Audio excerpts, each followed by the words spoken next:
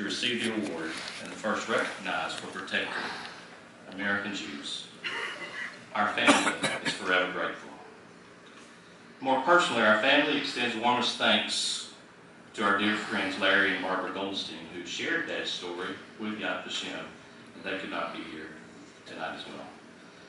Being named among the righteous is a fitting tribute to Dad, a man who lived by a sincere Christian faith and an infectious love for everyone.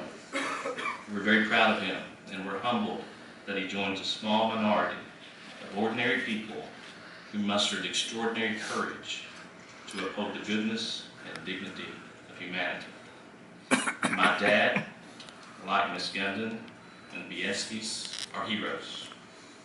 In a defining moment, when evil demanded their conscience and even their very souls, they refused to join the masses, but instead bowed to no one and chose what is right, regardless of the risk. Choosing right by their Creator and right for God's children. What they did is right today. It's right tomorrow. It's right always. As we honor these enduring lives, it's especially fitting that you have favored Dad on January 27th, International Holocaust Remembrance Day. Or as Lester shared on this day 71 years ago, my dad fearlessly stood with his Jewish and non-Jewish brothers and told the Nazi commander, "We are all Jews here." We're blessed to know Dad's story and blessed by his actions, but most blessed to know some of the men he saved. Remarkably, you've met them. They've joined us tonight, along with their beautiful families. And there are 3 Jewish American veterans who stood strong and defiant with Dad that bitterly cold January morning. Staff Sergeant Lester Tanner of New York. Tech Sergeant and Medic Paul Stern of Virginia. Happy birthday, sir. Sergeant Sonny Fox of California.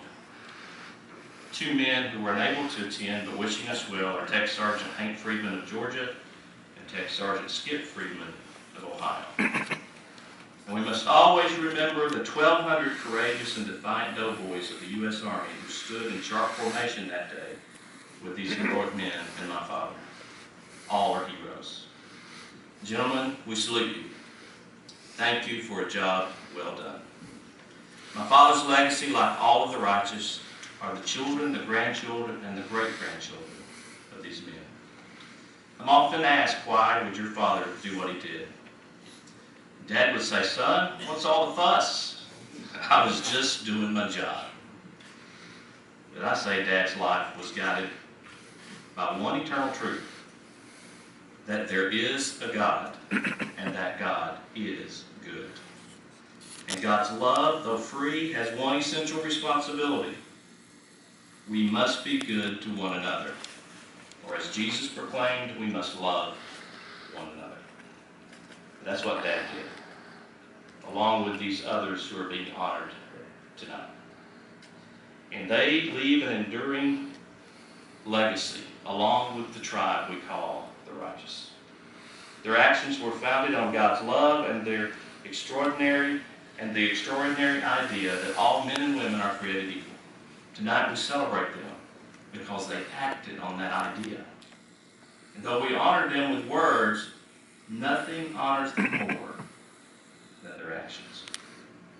Our duty now is to take strength from their example and resolve to live as they did, laying down one's life for freedom and human dignity. God's word says this: "The godly people in the land are my true heroes. I take pleasure in them." Gratefully, we do too. Thank you. May God richly bless all of you with His grace and His mercy.